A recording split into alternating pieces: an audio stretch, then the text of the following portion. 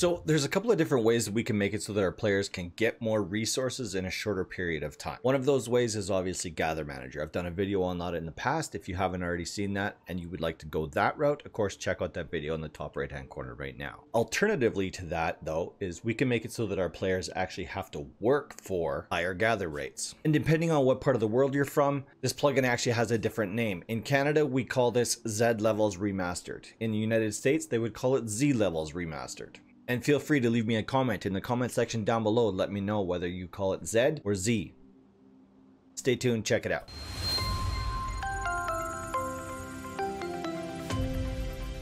Hey guys, welcome back to Rust Admin Academy, where I teach you guys the very best tips and tricks to owning and operating a Rust server. On this channel, I do a lot of plugin reviews and tutorials to hopefully teach you guys some of the pitfalls and traps that you might fall into as you're setting up your servers. If you're brand new to the channel, consider subscribing so that you stay up to date on everything that we're working on. So as I said in the intro, we're going to be talking about ZLevelsRemastered or ZLevelsRemastered. Going forward, we're just going to call this ZLevels because it just makes it easier. That's what people are used to calling this plugin. It's been called ZLevels for a long time. I don't know when or why they added the remastered. C'est la vie, this is where we are. Before we get into the actual video though, I want to tell you about something else that I'm working on. I've seen a couple of comments and my Discord is starting to fill up a little bit with people asking about Imperium. Imperium is a plugin that was designed by Orange. I've covered a couple of his plugins in the past and I plan to continue covering most of his plugins in the future. This one here caught my attention. The reason why it caught my attention is because there's very little information available about this plugin. It basically says what it does. It doesn't say how to do anything. So I'm really excited to bring you guys this tutorial because I've got it basically all figured out. If you're brand new to running a server, it's going to seem complicated. So I'm hoping that I can break that down for you guys and definitely simplify it for you. So look forward to that. Stay tuned. That tutorial is coming very, very soon. I'm hoping within the next couple of days. Don't hold me to that. Okay, let's get back to ZLevelsRemastered. So ZLevels is available from the Umod website. I'll put a link to it in the video description down below like I always do. And there's just a couple of things that I want to bring your attention to on the actual Umod website. There's a couple of plugins that ZLevels is not compatible with. It could cause a conflict between the two plugins, so I'll just caution you on that. One of them is Hunt RPG, and I don't think there's very many of you out there that are using Hunt RPG, but just to let you know, that is one of the incompatible plugins. The other one is Crafting Controller. So if you want to use ZLevels, or if you're having a problem using ZLevels and you have Crafting Controller installed on your server, chances are pretty good that that's where your conflict is coming in. So just get rid of Crafting Controller. So I'm going to go ahead and quickly install ZLevels on my test server. If you've never seen how to install a plugin before, make sure you check out the video in the top right hand corner right now. It shows you exactly how to install a plugin and what to expect while you're doing so. Once you've installed ZLevels onto your server, you're going to see a brand new GUI that shows up on your screen, providing of course that you haven't already gone into the config and made this plugin only accessible to those that have a permission. So by default, that permissionable access is set to false, and I'm going to show you all of those details in just a second, but just to let you know, don't go into the config first, and this is exactly what you're going to see on your screen right here. Over on the right hand side there, you're going to see a small scale with a bunch of numbers on it. So as I start mining this stone node, you're going to see my mining scale starts going up. And in the chat there, it says mining level up. Now that I've leveled up to mining level 2, I actually get an increase or a boost as to how much I'm gathering as I'm mining different ore nodes. Now I'm getting 90 per hit. And if I level up once more, which I just did, I'm now level 3, and now I'm getting a 40% bonus. Now I'm getting 105 per hit. And of course, you can see my scale going up on the right-hand side there as well with every hit. So this exact same process works for cutting down trees, skinning animals, and picking things up off the ground. That can be stone pickups, hemp cloth, mushrooms, potatoes, whatever you can pick up off the ground, it's going to count towards your acquire bonus. So that's the basics of ZLevels. Now let's go into the configuration file of ZLevels so that we can actually see what's going on behind the scenes, because there's a couple of cool different things in there that weren't there a long time ago when we used to use this plugin back in the day. Let's check out the changes that they've made. So the first section of the configuration file is basically just dealing with the GUI and how you want it to appear on your server. If you're fine with how it looks from default, don't touch anything in this area of the config. We go down just below that. These are the different pickups that are default inside the game that will count towards your acquire bonus. So you can toggle things on or off. By default, everything is set to true. If you want to change something so that your player doesn't get credit for it, of course, change that feature to false. Another important section just down below that is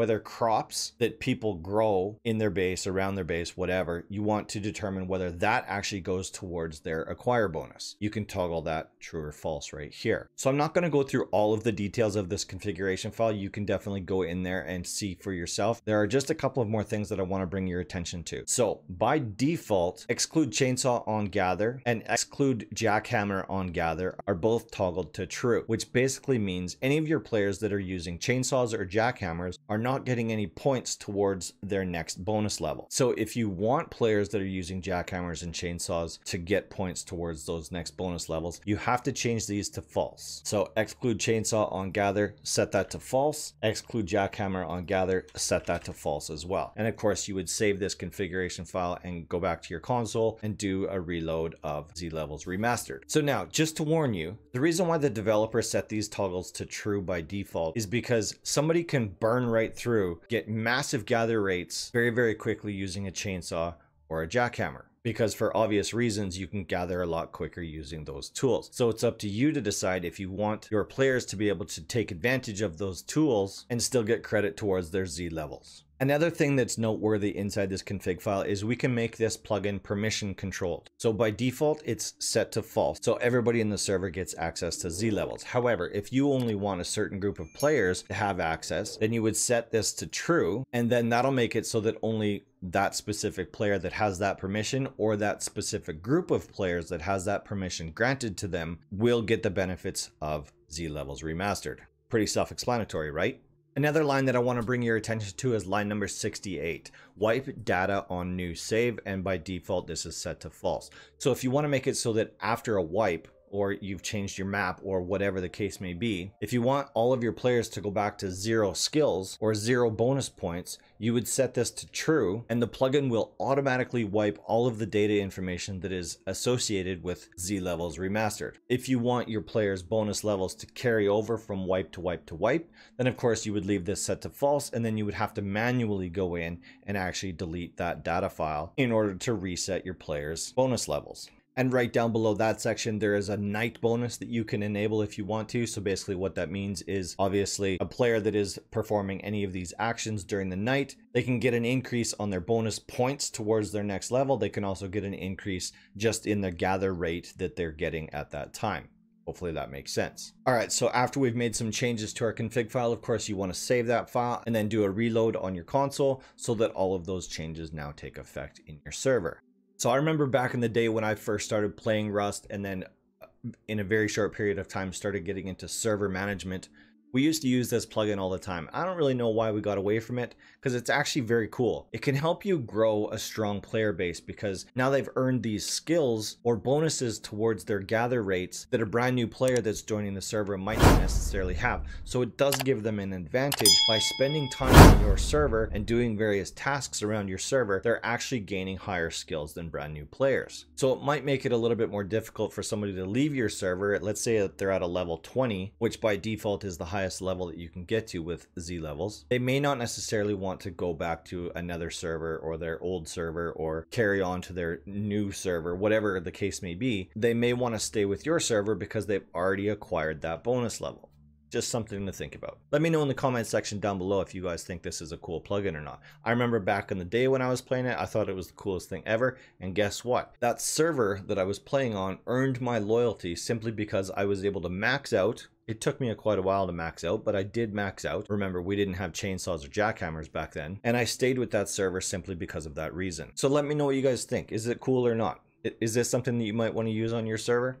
Let me know what you guys think. If you guys haven't already done so, make sure you join the Discord. The link is right above me right now. I'll also put a link to it in the video description down below. We recently just passed 1,000 members on the Discord, and I'm super excited about that. The community is growing at a pace that I never would have imagined. I super appreciate every single one of you. The Discord itself is a really great resource. You've got access to over 1,000 people that are doing exactly the same thing that you're doing. So if you have questions, feel free to join that Discord and ask your questions. And if you get comfortable enough, you can start answering questions for other people. If you think one day that you might want to help support the channel, of course, you can check me out at patreon.com/srtbull. If you do join my Patreon, you will get your name listed, just like these people on the right-hand side of the screen right now, as a show of my appreciation for you supporting my channel. I appreciate every single one of these people. They've helped me in a time where maybe help isn't so easy to get these days. So I appreciate the effort that everyone has put forth. We're technically in the second half of the year 2020 right now. At the time of the recording of this video, as we all know, the first half of 2020 was a little bit treacherous. So the simple fact that these people decided that they